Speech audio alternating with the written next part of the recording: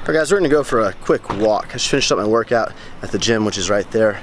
The HQ is right here. I'm just going to walk across the street, and mainly so I can talk.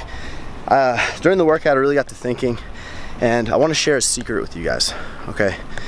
The secret I want to share with you guys, it applies to life in general. It applies to business, it applies to relationships, family, girlfriends, income, making money.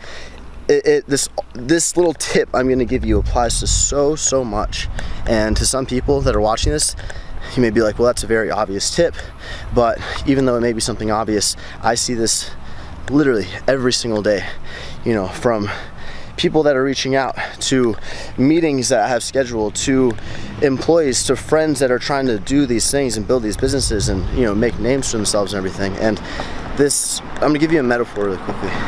We're going to say I'm a tree, right? You as a person, you're watching this video, you're a tree, and you have branches, okay? All these branches are the things that you're trying to balance in your life. There's this, there's that, there's a girlfriend, there's my 9 to 5, there's this job that, or this business venture I'm trying to go for, this thing I'm trying to do, and then I'm getting distracted doing that because I'm trying to do this over here and this over here, and you have a lot going on, right? And you're trying to balance it all. Now, the secret is to trim your branches. You need to focus in on a few things, guys. Focus in on the things that you really want to improve on. You can't, if you try to do too much, you're gonna notice that you get stuck.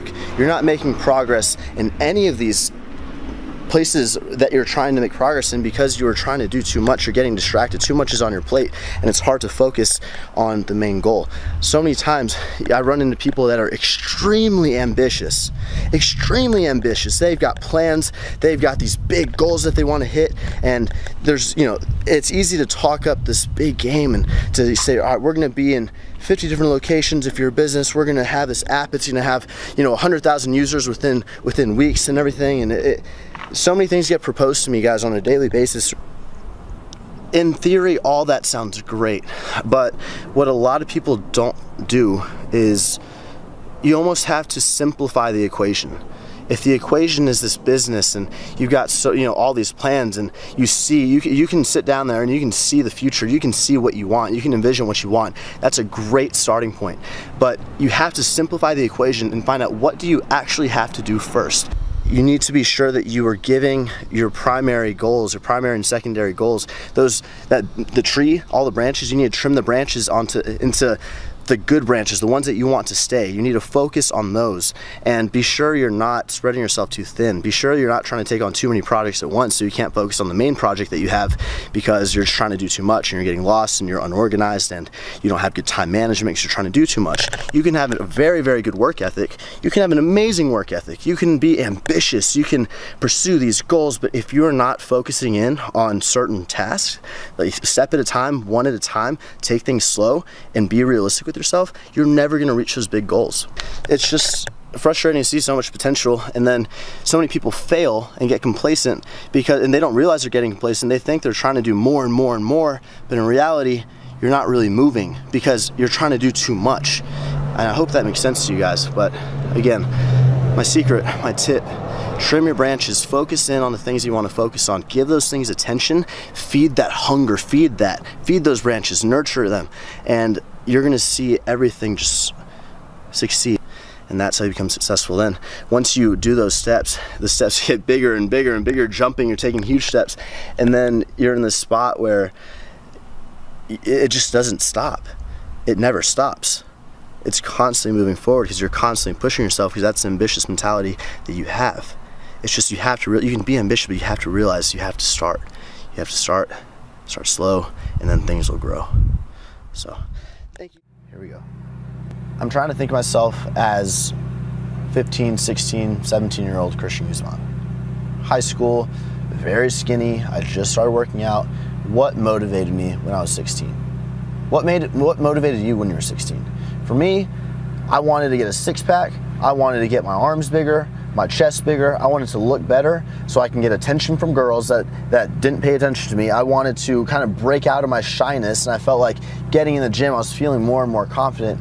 And like, I love cars at the time. My dream car growing up was a Nissan 350Z, and from there, like, I like the superhero movies. I was like, oh my God, look at Iron Man. He's got like an R8. Like, that's goals. Like, that is motivation. That'll get me going. I want to work hard so I can have those things. And I want to be able to have this house and have this car and have this physique and everything. And there's nothing wrong with that. If that stuff gets you fired up, then great. If that can get you going and working towards a goal, and that can motivate you to put in work and to start working towards something, then fine.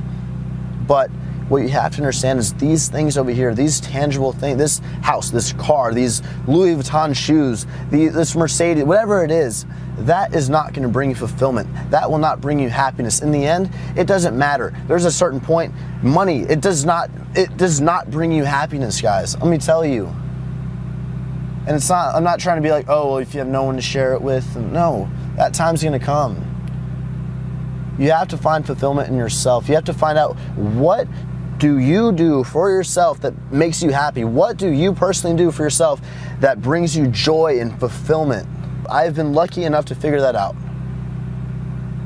Producing content, being able to help you guys. And majority of my viewers probably don't see many benefits other than maybe killing 10 minutes and watching a video. But there are people that come up to me, a lot of people that tell me their stories and this inspiration and how I helped them through this part of their life and this part, and like that makes me feel good.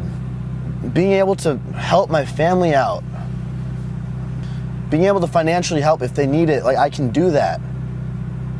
Being able to get my dad a car because he had wanted one for like 2 years and could never get around to it. And it's not the car, it's the fact that that can happen. It's the fact that I'm in a position now where I can do that. And the problem is that there are not enough doers. There are so many people that kind of look at this, you know, going back to the 16-year-old, right? There's so many people that look at this motivation. They look at the car, they look at these motivational quotes, these motivational videos, they watch videos on YouTube all the time, they look at people doing what they want to do, and they can respect it. They're, man, you know, one day I'm gonna do that, one day I'm gonna do that. But you know what? If you don't take any action, if you don't start doing, I don't know what else to tell you guys. You can watch as many videos as you want, you can listen to all the speeches, read all the quotes, you can look at all this motivation that you want, but until you start acting and working for your own life, for your own self, that's when you start seeing the success. Once you see that growth and that motivation gets you fired up, that whole process of you falling in love with what you're doing, then you reach fulfillment. That's how you can find your fulfillment. That's when you find it. But too many people can't get out of that motivated phase. Find your motivation, get started, start doing. Once you start doing, everything starts rolling, everything starts coming. And then you're in a position where you can help others. You can share your knowledge, you can share your experience, you can share what's worked for you, what hasn't worked for you, you can share just help people. And it drives me insane just having people say, you know what, a Ferrari is not motivation. No, it's not, that is not the end goal, that's not fulfillment. If I die tomorrow with a fucking Ferrari, who cares? Like, that doesn't matter. Okay, calm down.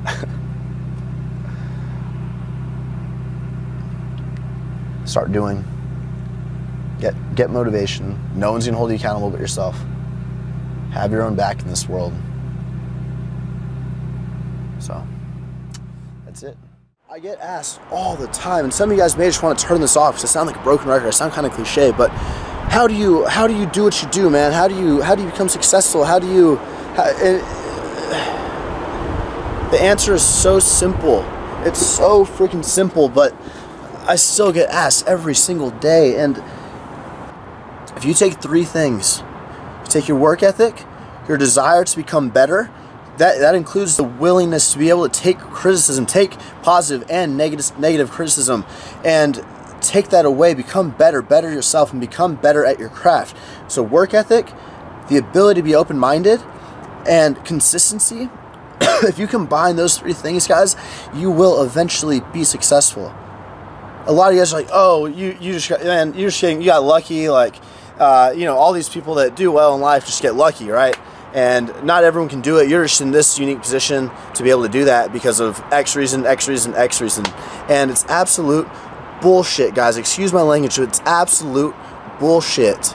I'm going to use YouTube as an example, but just keep in mind as I'm talking, this can be anything in your life. This can be college, or this can be being the best engineer and getting a great job, or this can be being a musician, or whatever that, being the doctor, whatever your goal is, right? And you feel like you're not quite you're not going to be the best out there. I'm going to use YouTube as an example, but I've been doing YouTube for almost 5 years. Since March 2012, I've been doing YouTube. And I had a chart that I found on my analytics from the day I started my channel until today. And guys, the first 2.5 years, it's a chart of growth, right? The first 2.5 years, my line was like this. It came up like that much, like this, like that.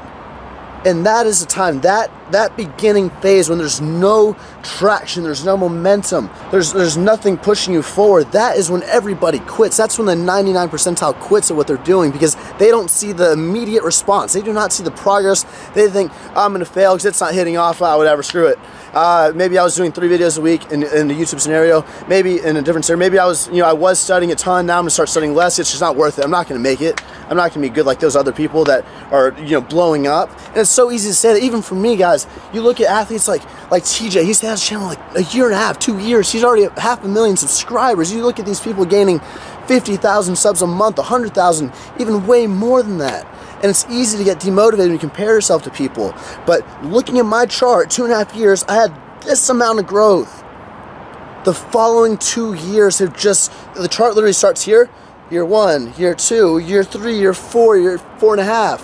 And it's like, there's so much momentum now. But that momentum is not given, it's earned. And yes, you may get a little bit lucky, you may have a stroke of luck here and there, but if you're not consistent throughout those slow times, if something lucky does happen, you'll never know if something's going to happen unless you're staying consistent and continually doing this. Do not give up, do not get demotivated. You're not seeing immediate progress, and that is the #1 thing. And just consistency is the one word that I wish I could just like engrave in your mind, guys. Like I said, not just with YouTube, but with studying for your exams, with practicing your instrument, with doing things that you say you're going to do. You just do them consistently. You follow through with what you say you're going to do, no matter what comes up, no matter what excuse comes up, how you're feeling, how your mom's sick, how you got sick, how you're just kind of lazy today.